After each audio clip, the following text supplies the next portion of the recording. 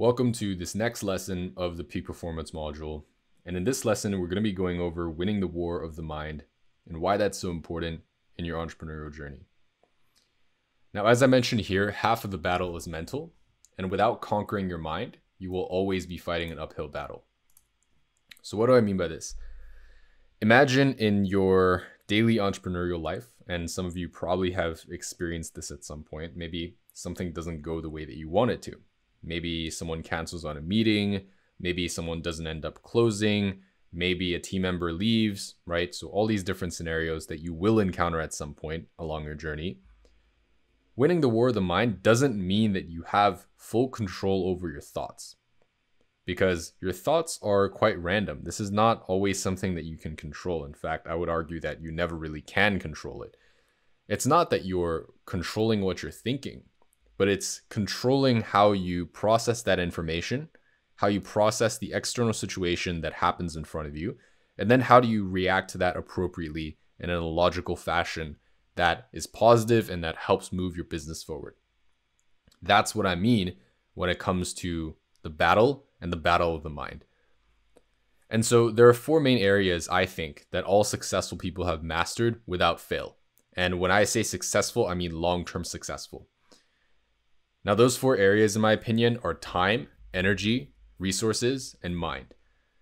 And in this lesson, we're going to actually focus exclusively on mind, as in my opinion, it's equal in weight to the other three combined. So in my experience, this is what the split looks like. You'll have 50% down the middle is purely just control over the mind. Then you have 10% of the battle is actually time, right? So how many hours out of your 24-hour day do you have to actually put in for work? How many hours do you have to allocate to other things, right? How many hours do you have to allocate towards preparation and getting ready for things?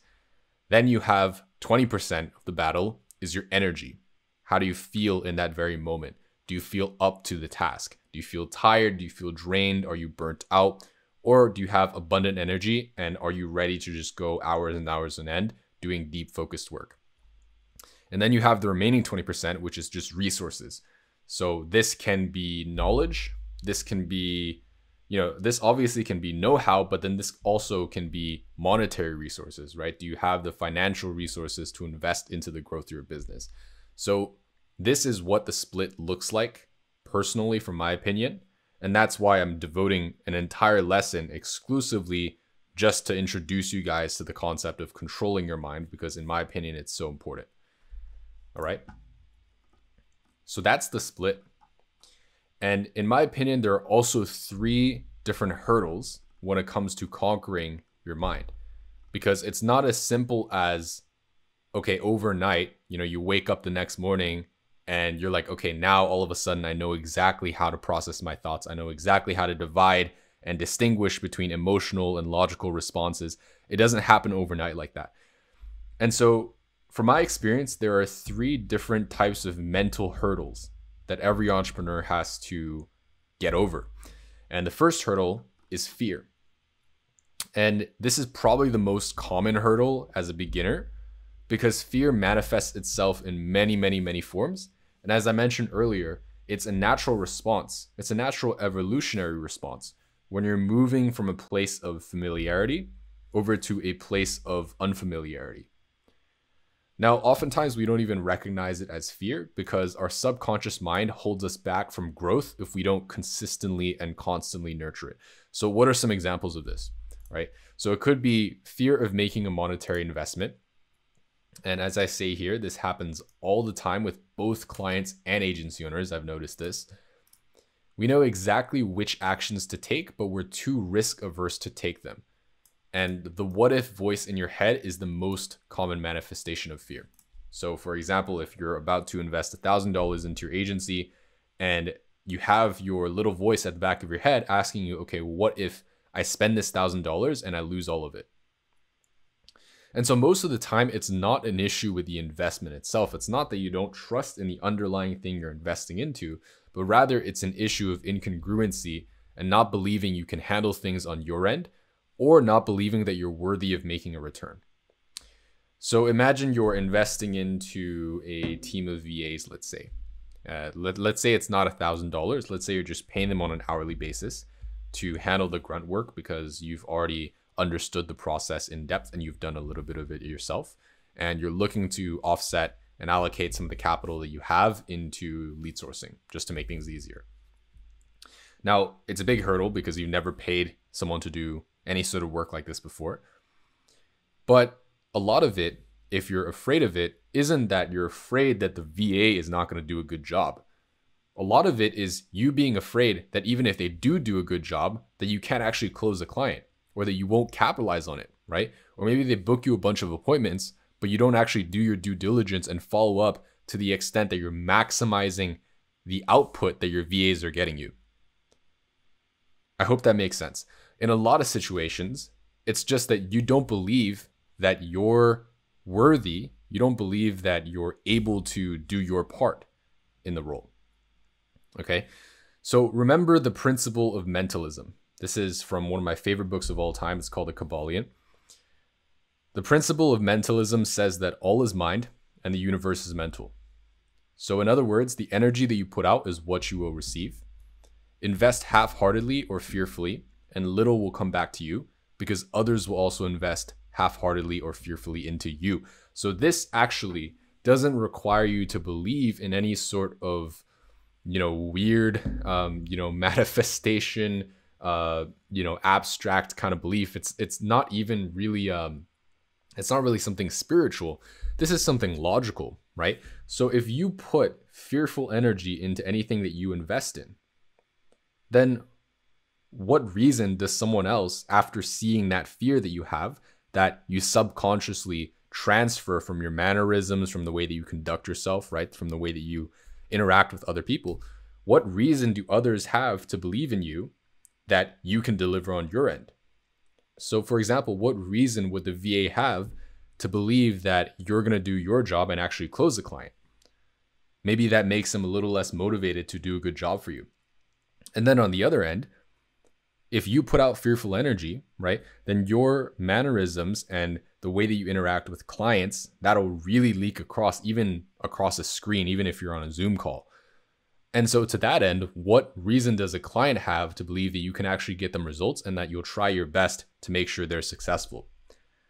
So I hope that makes sense. It's really just a logical principle. It doesn't require you to be any sort of spiritual person.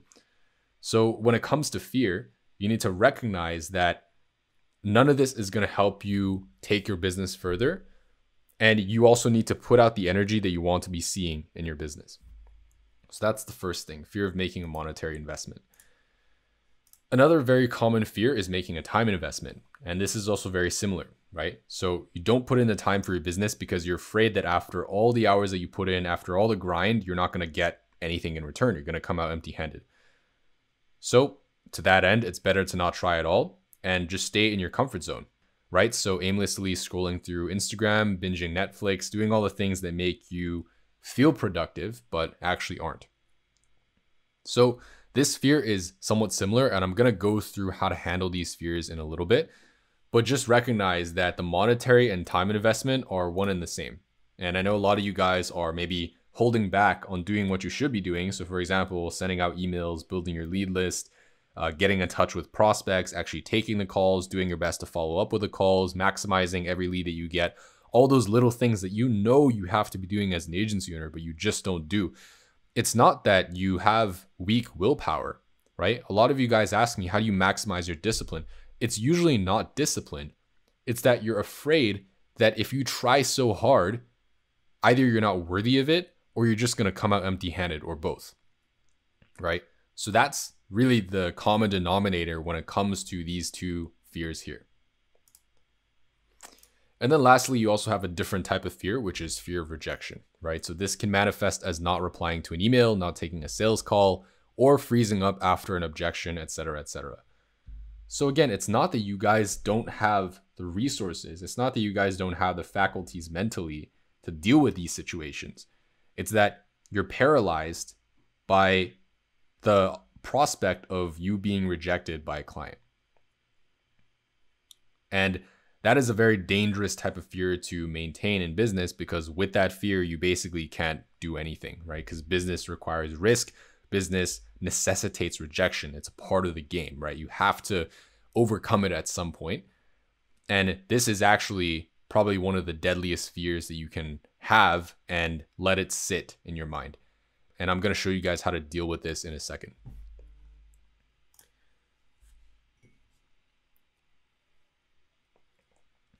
So in these situations, what do you do? So here's a solution. There's no hack or magic pill for any of this. So to overcome fear, you need to do two things. The first one is to reprogram your mind. So here in parentheses, I put embrace the chasm and transform the subconscious mind.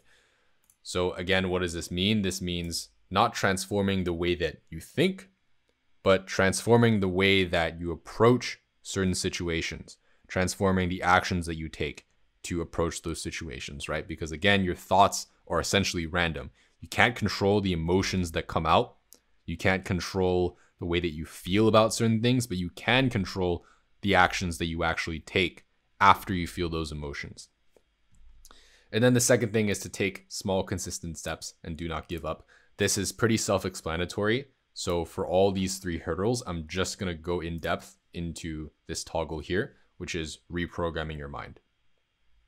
Okay, so the first thing you can do to overcome fear is to simply write down affirmations. And this might seem very basic. It might seem like something that won't really be a value add to you, but I assure you this will help you overcome your fears, especially if you're a beginner entrepreneur. This will help you overcome your fears a lot. And this is probably one of the most impactful things you can do, because without a clear end goal, without a clear vision of what you're going to achieve and what type of person you're going to become, it's going to be very, very difficult for you to overcome the fear. And as I said, that's necessary to achieving long-term success. So for affirmations, one example is buying a notebook and just every morning opening up the notebook, taking a pen and just writing 3 affirmations and writing that you will easily achieve those 3 affirmations. So for example, for me, it could be something like, I will easily make X amount of money in whatever year. So this has changed year over year since I started my journey. I will easily wake up at 6:30 a.m. every day. And I will easily, for example, at this point in my life, maintain a 4.0 GPA every quarter, right? So these affirmations change for me every year. A couple of years ago, it was, I'll easily make my first 100K. I will easily wake up at 5:30 a.m. every day, and I will easily bench press 225 pounds, right? This was a few years ago. So this stuff is subject to change, but it's important for you to get a good start. And this is something that I started writing down ever since I was 16 years old. And even up until now, I do this every single morning without fail. If you look at my bullet journal, I have literally every single day, even on weekends, written down these affirmations. And that sort of iteration and that consistency, most importantly, is what helps me build good habits and also what instills into me this unshakable sense of confidence, to the point where nowadays, even when someone, for example, throws a weird objection at me, or I encounter a situation when the variables just don't match up and everything that I planned just kind of goes by the wayside, I do not react emotionally. I allow myself the room for emotion, but I know at the end of the day what I'm capable of. And I'm very, very confident that everything I set out to achieve, if I have a proper intent behind it, that I can actually achieve it. And that's what affirmations do for you mentally. So this is something that I highly encourage you to do. Next thing you can do as well is visualization. So every evening before bed, you want to go ahead and listen to an audiobook, podcast, book summary, etc. So just some positive form of media to maintain the right mindset. And then just before drifting off to sleep, you want to visualize that which is hard to do. So visualize the struggle and eventually conquering that struggle and breaking through to the desired outcome. So what I mean by that which is hard to do is something that is just very difficult for you on a day-to-day basis. So maybe for you, it's getting on a sales call and actually doing well in a sales call. When you do the visualization exercise before bed, you want to visualize yourself maybe struggling to opening up the conversation, doing what you normally do, and then eventually having this epiphany in your mind, for example, because you stuck with it, because you tried your best to apply a logical approach, because you tried your best to empathize with the client. You eventually click with the client. The call ends up going great. And then maybe at the end of the call, you sign on the client, right?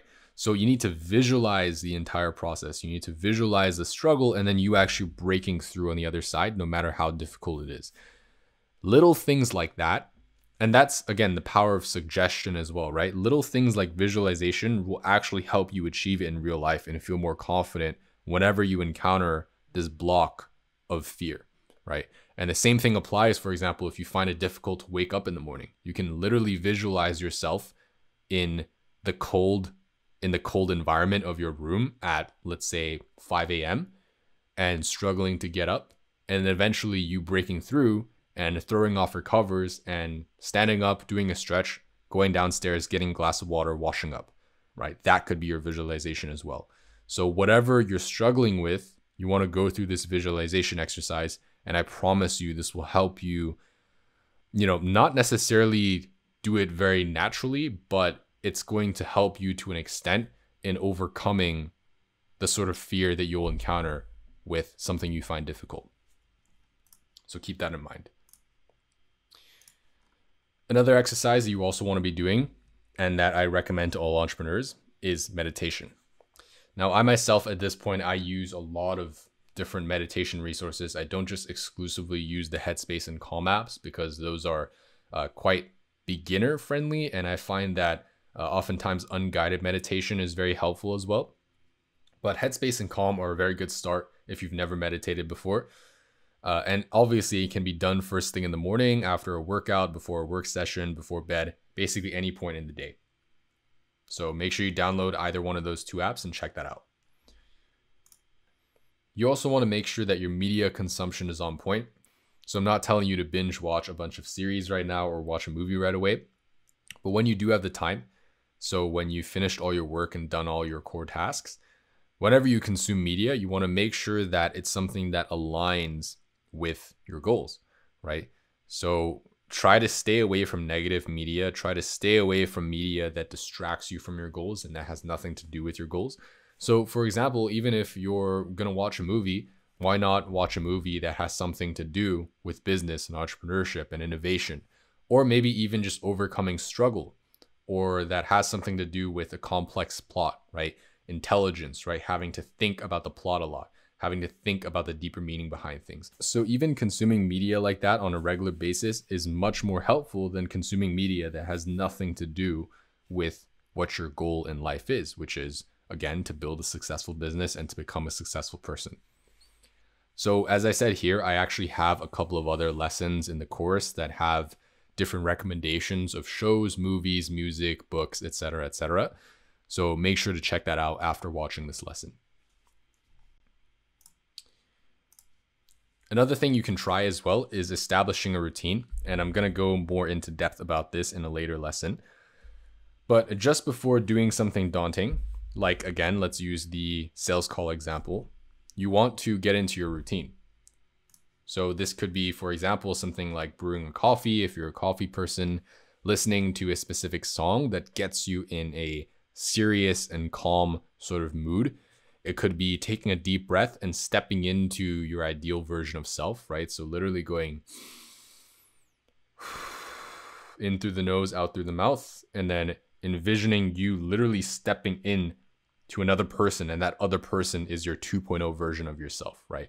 So it's kind of hard, it's kind of abstract to, solely tell you guys about, but it's something that you have to kind of experiment with over time. But little things like that make the biggest difference. So for example, for me, before every exam that I have for school or before every sales call that I have, I always have a specific routine, right? So, if it's first thing in the morning, I'll literally go downstairs, I'll brew a coffee, I'll put on a specific song that gets me in the mood every single time, right? Nothing too upbeat, nothing too calm, right? Something perfectly in the middle. And then just take a deep breath. And again, I do that exercise. I step into the ideal version of myself. And I know it sounds a little bit silly if you've never done this before, but you need to at least try it out. Give it a chance. Step into the ideal version of yourself and then proceed with calm, rational thought. Okay. Which takes me to my next point, which is you need to also be more conscious throughout the day of your heart overriding your head. So whenever you have something you're fearful about, let's say again, making that investment, if that happens, you need to allow yourself the fearful reaction, but also tell yourself, this is as far as I'll allow. Okay. So if you're having a mental dialogue and you're like, I don't know, this is, the last $1,000 that I have to invest into the VAs or into my agency, and I just don't know if I should make this decision. I'm scared that if this doesn't turn out right, that I'm going to have to struggle for months and months, et cetera, et cetera.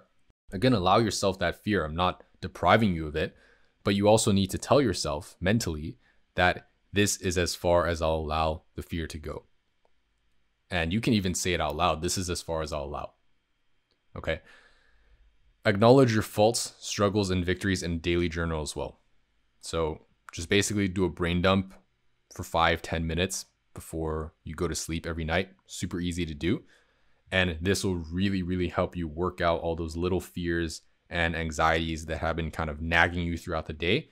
And when you put it out in writing and you acknowledge it, you can immediately see that it's really not as scary as you made it out to be. Okay. So that's the final way of dealing with fear. And at the bottom, as I mentioned before, you need to be taking small, consistent steps, and you do not ever want to give up. Okay.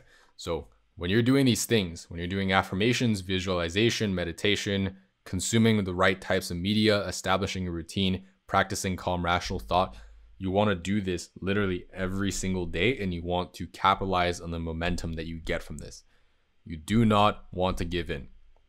Okay. And if you do give in, you don't say, okay, I gave in already, let's just give in for everything else, right? You want to immediately get yourself back on track, get yourself back into the groove again, and just take small baby steps, right? So if you're afraid of doing one task like taking sales calls, why not just start with taking one sales call, right? If you're afraid of sending emails, why not start with sending 10 emails that day? See how that makes you feel. If you're okay with it, next day, bump it up to 20, right? So that's the process that you have to follow in order to effectively overcome this first hurdle of fear. So now we're moving on to the second hurdle, which is contentment, which is also known as inertia, right? So all of us have experienced this before at some point in our lives, right? Not even exclusively to entrepreneurship. So that can include no drive to get out of bed, no drive to increase income, and also no drive to finish strong in whatever you're doing. So again, that solution, there's no hack or magic pill for this. To overcome inertia, you need to do two things. Reprogram your mind, as I said. And in this scenario, it's tasting success through sense perception, and to take small, consistent steps and not ever giving up. So what is the first thing in this scenario? Well, what I mean by tasting success is that there's a set of things that you can either do for free or you can do as a reward once you've accomplished some sort of goal, right? So one thing I did for free, for example, to reprogram my mind to have the motivation to complete work, right? To overcome contentment was, for example, to drive around a wealthy neighborhood. So I live in a neighborhood in the Inland Empire in Southern California, and there's a city nearby called Chino Hills, and they have basically a bunch of very, very luxurious, very high-end homes in a very, very wealthy neighborhood.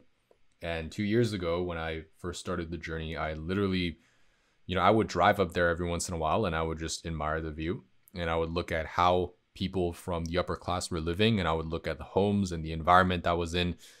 And I would remind myself again that this is what I was destined to achieve, right? This level of success is actually just the starting point of what I want to achieve. And so when I went back home and, for example, the next day, if I didn't really feel up to the task, I would remember those experiences that I've had looking at those homes, and I would immediately make a connection between what I needed to be doing and what I wanted. Okay. So that's just one example, right? Driving around a wealthy neighborhood, associating yourself with successful people. You could also, again, try on items. You can try on expensive items at a high-end store. So you could literally ask to try on a Rolex. You can literally ask to try on an AP. You can ask to try on expensive clothing, right? No one's going to judge you for that. And just the feeling you get from putting on that product is really going to change your outlook on what you can achieve, right? This is not something that I can just describe to you guys by just saying it. It's something that you have to do for yourself. But once you do it, you're going to feel like, wow, this is what I'm destined to be. This is where I belong. Okay. And as I said, hang around successful people. So you can also use me and this group's veterans as resources as well. You can ask us questions. You can even just mix it up and have casual chat with us, right? All of that is going to be very inspiring because especially if you're early in the journey, we're going to have seen things that you have not seen yet. And we're going to be able to show you how to deal with those scenarios. So that's also very important. And again, one thing you could do in your free time, if you've already completed all your work, watch an inspiring show or movie, right? I really couldn't care less if you spent your free time watching something that has to do with business and entrepreneurship or something that has to do with deep rational thought because you've earned it, right? Assuming that you've actually done your work. So go ahead, don't feel guilty about it, and just watch an inspiring show or movie, right? Especially if you're stuck in a rut and you can't find the motivation to actually push harder in your business. Another thing you could do is also create a designated playlist, right? So I'm actually going to share some of the music that I listen to as well in a later lesson in this course. But one thing you can do to overcome that sort of sense of inertia, that sense of not wanting to do more, is just put on your favorite playlist. And that's going to get you in the mood, especially if it's motivational music. It's going to get you in the mood to do the work that you need to be doing. And my most memorable personal experience, this is just a very short aside, but when I was 14, I flew back to Hong Kong, which is my hometown. And one of my relatives actually took me out to a dinner, a very nice high-end Japanese restaurant in Hong Kong. And we were in the financial district. And the restaurant was at the very, very, very top of the skyscraper. And I just remember looking down at the city, right? So we have this very, very good nightline view. We're in one of the highest places in Hong Kong. We're looking down from a very fancy restaurant, very good food, excellent atmosphere. And you just look down from the skyline, or from the skyscraper rather, and all of a sudden you realize, hey, maybe, this might sound wild, but maybe one day I can have it all, right? At least this was the thought that was running through my head at 14, looking down from that skyscraper. And as funny as that sounds, that emotion that I felt from that left such a strong impression on me that it carried over even now. So whenever I think about my loftier goals, whenever I think about what I want to achieve, that scene just sort of replays to me in my mind every single time. And that's one thing that you really, really want to make sure carries over to your daily life. If you have any sort of experience, right, from doing these things above or some sort of variation of it, you want to make sure that you remember it very clearly so that when you need it, you can call on it, right? And at some point, it just kind of comes naturally to you as well. Other things you could do for rewards, if you've done your due diligence and you've done your work and maybe you sign on a client this month and, you're in a good mood, buy a nice gift for a loved one, right? Nothing like buying a gift for someone you care about that helps you realize why you do what you do. Again, same thing with going on a date, right? Or maybe if you're not interested in the romance side of things, maybe you can take a friend out to dinner, right? And again, that will remind you, especially if you're going out with a high value person, that will remind you what you do this for. That will remind you what you can achieve if you stay consistent. And also, for example, splurging on things that help you succeed, right? So I'm not telling you guys to spend money on, bad quality designer clothing, because I've gone through that phase, right? Not stuff like that, but improving your desk setup, right? Buying new biohacking tools that are kind of high end, right? Buying books. And so all these things help you overcome contentment because they all give you a taste of what success can give you, and therefore will incentivize you to take action right away. And again, there's no secret to this. Taking small, consistent steps and never ever giving up. That is basically the key to overcoming contentment. And the last hurdle here, hurdle 3, is boredom. And boredom strikes when, for example, you're 30 minutes into your deep work block and all of a sudden you feel an urge to reach for your phone and just binge YouTube, or, scroll through social media, or send unnecessary texts, right? Anything but that which is difficult and monotonous. So again, examples: scrolling through social media during work block, taking a 2-hour break when your break should have been for 10 to 15 minutes. I hear that's very common amongst some of the students in this group. Playing video games in the middle of a weekday, procrastinating on lead sourcing, following up, or taking just 30 seconds to Slack a team member for something important. right? So all of these things are a product of boredom because you just feel like it's so monotonous that you don't even want to do it anymore, right? Because you're doing the same thing over and over. And again, solution, I have to repeat this the third time because I really want to drill this into your mind. There's no hack or magic pill for this. To overcome inertia, you need to do two things. What's the first thing? I know you guys should probably know it by now.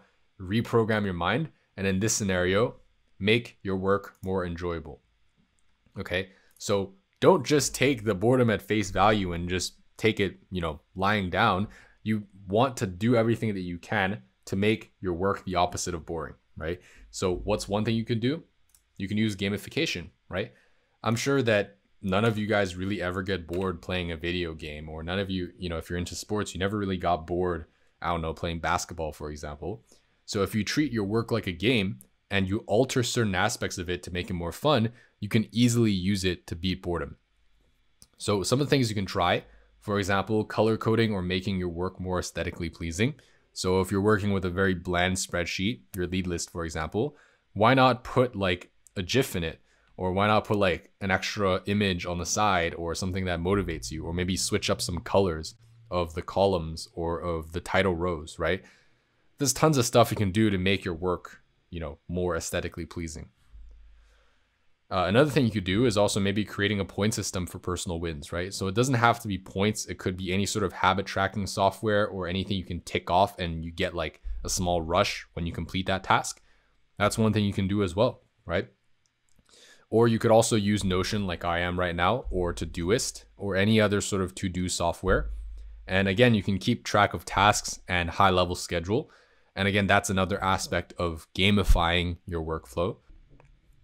And the next thing you can do is also viewing each opportunity as a challenge or beatable level. So maybe next week you have a sales call, for example. You can literally view signing on that client as you getting to the next level, you leveling up in your agency, right? So a lot of this is just the way that you perceive the game that you're playing, but you need to be able to look at it with humor, and you need to be able to look at it as something fun, right? Even if it's very difficult in the beginning, if you tell yourself that it's fun and if you change certain aspects of it to make it a little bit more fun and to make it at least somewhat more interesting, over time, you're going to learn to love the game, okay? And the last thing could be something like playing music, right? And having a different playlist for different scenarios. So if you're doing deep work, obviously you don't want to listen to something with lyrics. So you want to play something that's a little bit more atmospheric. Classical music usually works fine. Binaural beats usually works fine. If you're doing something less intensive, you can always play your favorite, rap or pop playlist, right? So maybe take some time to put together a playlist that gets you in a certain mood whenever you hear it.